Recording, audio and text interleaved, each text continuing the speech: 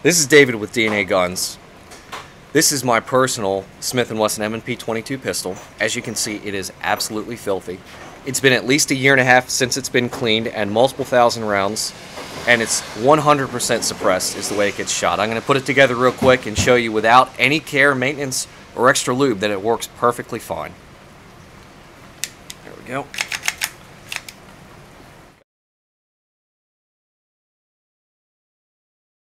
There we go. We'll put the can on it. Again, just to show, I haven't done anything to it. Look inside the ejection port there. Nice and dirty. Alright, so we cycle it. It's awful. It's filthy. There we go. Follow me around right here.